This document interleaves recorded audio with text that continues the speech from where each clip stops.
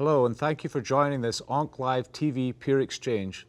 This program will feature expert panel discussions focused on the treatment of multiple myeloma. My name is Keith Stewart.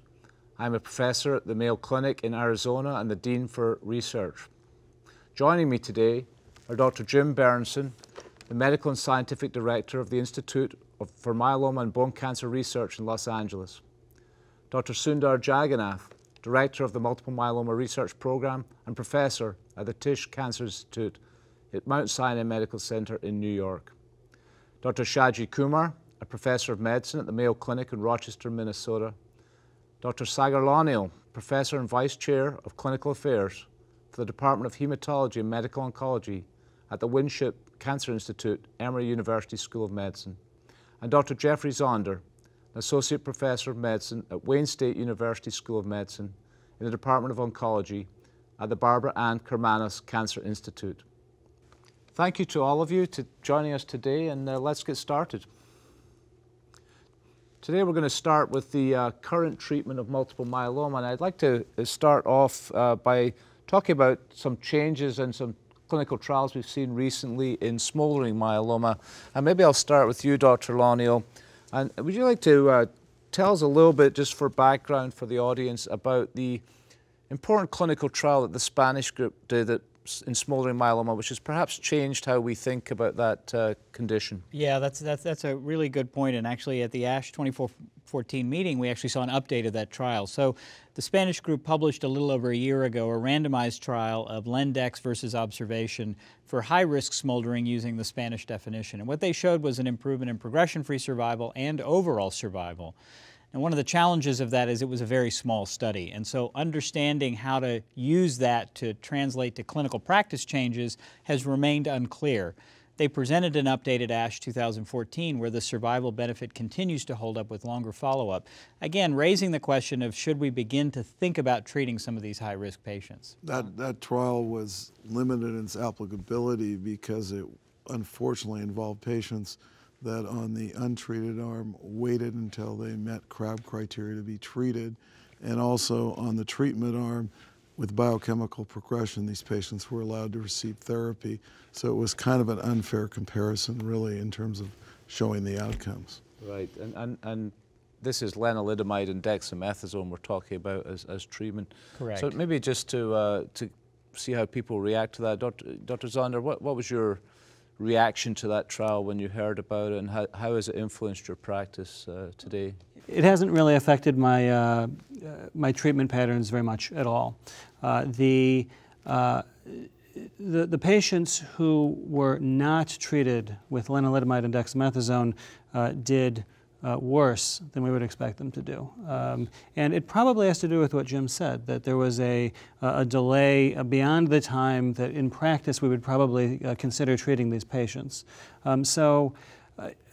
Until I see a study where maintenance, early initiation of therapy beats a group of patients who do how I would expect them to do in that setting, I don't think it's going to change my practice. So it would be fair to say, I think I'm hearing from everybody on the panel, that this trial, although it was provocative, hasn't resulted in anybody using active therapy for smoldering myeloma today. Is that correct, Sundar? Well, I look at it that this was an important study, first of all. It really put everybody on notice about when so much progress has been made and the treatment has become much more tolerated by the patient, do we really have to wait on especially high-risk myeloma patients till they become symptomatic? That means they develop a bone disease, they develop CRAB criteria, renal impairment. Of course, anemia was not bad, but renal impairment or bone disease. So it put us on notice. It also said the practice. Yeah, go ahead. It also, looked at us in the United States. We have a tendency, especially in those we consider high risk or we had suspicion, we often do MRI of the entire spine and pelvis, because this was published a long time ago, that MRI is much more sensitive and is able to pick up focal bone disease. Dimopoulos has published a while back. So it was practice changing. We do quite often MRI of the entire spine and pelvis. in addition to just skeletal survey. So let me just ask Dr. Berntsen, do you recommend that in smoldering myeloma? Do you do PET scans and MRI scans? Well, we only do it if there are areas that are symptomatic, and obviously we do that in patients with solitary plasmacytoma, and I've certainly picked up multiple myelomas. So if you have a patient who has 20% plasma cells but no hypercalcemia, no renal failure, no anemia, you don't do any imaging then? Well, we certainly do skeletal surveys, and I would also tell you that in your smolderers you should be doing bone densitometry if it's negative. A lot of these people are osteoporotic and deserve bisphosphonate. That's a very good point. But certainly personally, I'm quite commonly using PET scans to evaluate these patients. What, Jeff? Absolutely. Yeah. You know, when you have a patient whose bone marrow is more heavily infiltrated with plasma cells than you might have expected, or whose M protein is quite high, yet they're clinically asymptomatic, before not treating a patient like that, I do that extra more sensitive imaging, and I use both of those modalities to make sure that my patient is actually smoldering and not a symptomatic patient whose disease just isn't detected with less sensitive imaging. The problem with that is we don't have outcome data to show that actually does anything. So although it's nice to do, it's expensive. And until we show that a group of patients that were smolders, got PETs, had different outcome, we're adding a lot of costs to the healthcare budget. I want to move on to, so it's one of the things it seems to me that happened after this trial was that there was some consideration of whether all the patients we think are smoldering should really be called smoldering, or whether we should be, in some of these high-risk patients, intervening with treatment. Right. So there was recently an International Myeloma Working Group publication speaking to this. Do you want to describe that for us, Dr. Loniel? Yeah, so I mean, I think it actually makes some of the discussion a little bit dated, if you will, and that is there is a recent paper from the workshop, or from the working group, that has redefined what it means to be symptomatic myeloma. And while those CRAB criteria remain, added to it are 3 new criteria. The presence of greater than 1 focal bone lesion by MRI or PET scan is one of those. Free light chain ratio greater than 100 is a second.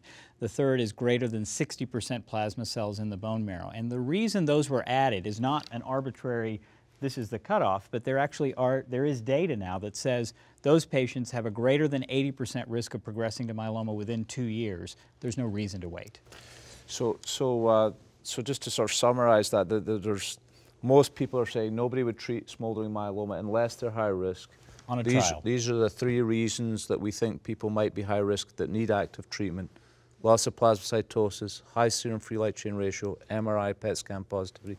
I think Jim made a very good point about doing bone density scan too. And would you treat these patients with bisphosphonate? Absolutely. I would also chime in that although I too would treat the high-risk patients, be careful. We have no data that shows that in the long run we're doing any good. But I would agree with you, and I did agree at the recent debate I had on this, that those patients ought to get pretty quick therapy. So I guess it's maybe semantics, but I'm not saying I would treat the high risk. I would treat who we now define myeloma. Yeah, but that was formerly called high risk. We just changed our definition. What about a patient who a month ago was high risk or smoldering and who now meets the new criteria? Are you changing your therapy for these? I'm not. I'm not either. All right, let me move this.